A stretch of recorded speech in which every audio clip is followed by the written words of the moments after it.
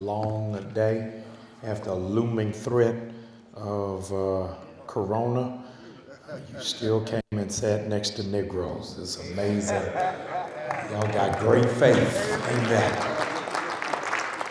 Y'all done broke the movie theater roll. Y'all got men sitting next to each other. I appreciate you. I wanted to deal with something. God put something in my heart and in my spirit earlier today that I really want to unpack for just one moment. And it's talking about men's anger. Men's anger. And I want to discuss it for just a bit. And before getting to it, I want to give you just an outline of it. I want to talk about justified anger. I want to talk about spiritualized anger, deal with processed anger, and then biblical examples of men who got angry. And then what do we do with that anger that I think is so critical. Outside of our scope, I asked us to move into this room because I want to break up how we ordinarily do just of me talking and really have a moment of dialogue and discussion amongst us as men to deal with process anger and how do we really go forward. Because I believe that especially for men, not many of us really have outlets to deal with where our frustration rests or where to go in it. So you can be angry at home, and so you just want to sit down and be quiet, and everybody want to talk. And and they don't even understand. You process different, and because I'm angry, I don't feel like talking. And so now, because I'm saved, you don't want me to go to the bar. Because I'm trying to be a man of integrity. You don't want me to go down to the club. Amen. And you don't want me to smoke nothing. Okay, can we be real in that? I tried to drag y'all out of the church for just one moment, and you can't even, in good conscience, you can't even cuss good. Yeah. And so the church really doesn't provide anger management outlets for men. Yeah. So I don't even know where I'm supposed to go or how it is I'm supposed to move forward. So I want to give you just a couple of things, and I want you to go to your note-taking section in your phone because I'm mindful most of us are not going to say anything. I'm not going to add anything, but this is really just something for you to write down, for you to go back to when you get ready to punch drywall. When you get ready to leave the house, and you ain't even got a destination in mind, but you just gotta go. I want to first define what is anger. Anger, gentlemen. Really at its core, anger is a response to pain. Anger is a response to pain. And anger in many ways is deflected pain. It is the pain from self-protection.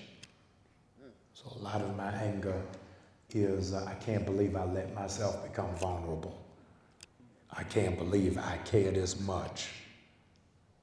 I'm mad that it matters. That's good.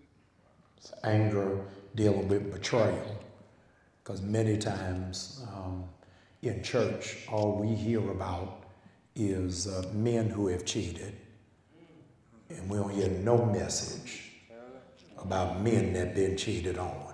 Amen. Finally, and amen. I mean, it took a minute, but y'all got that. Yeah. The anger of not being valued, not being appreciated, because as men, you don't want roses. You don't want a box of chocolates. You don't need a dress. But every now and again, thank you. It will go a long way. So I'm feeling valued and feeling appreciated. I want you to write down, I'm not going to read it tonight, but I want you to write down Mark chapter 3, verses 1 through 6. Mark 3, verses 1 through 6. And then Genesis 4, verses 1 through 8. I'm giving you both as scriptural citations. I'm not reading any of them, but all of what it is that I want to talk about is hewn from them. Mark chapter 4, verses 1 through 8. Mark chapter 3, verses 1 through 6. What did I say? Mark chapter 3, verses 1 through 6. Genesis chapter 4, verses 1 through 8. That's good? All right. We don't even deal with the anger, the frustration of our perceived failed fatherhood. I had a colleague who was frustrated because he had worked hard to put his son through private school, came through 12th grade, give him all the advantages that he, the father, never had.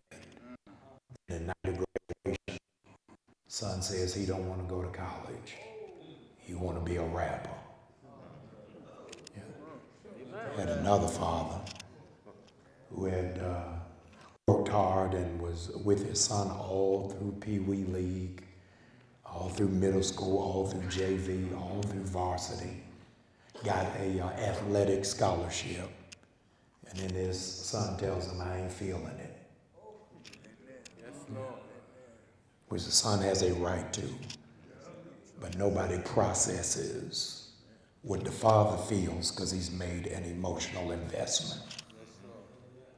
There is no place, generally speaking, even in church, on the perceived hit of perceived failure in being able to support a family when it's of no fault of my own.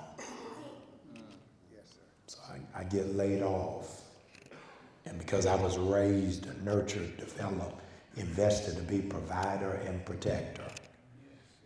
Then I'm laid off from a job, not because I was derelict of my responsibility, not because I failed to come in, but they done shut the office down, and now it's flooding in my basement. Yeah. What am I to do with the anger? Let me go a step further when I'm angry with God. Because I can't even understand why my prostate is enlarged. It's no safe space, even in church. I'm angry with God, and this isn't even something I know how to pray through because I got erectile dysfunction. You know, I don't want everybody to stretch their right hand to me.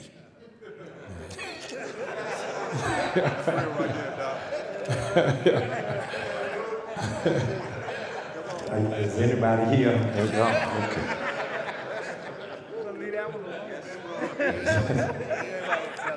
These are real men's issues. This is men's Bible study.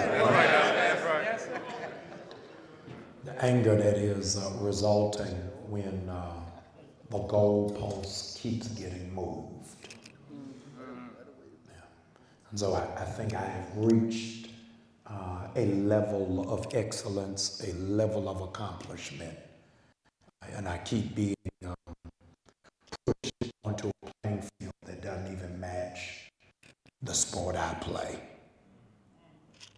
So I'm a provider, I'm doing well, I'm excelling in my field.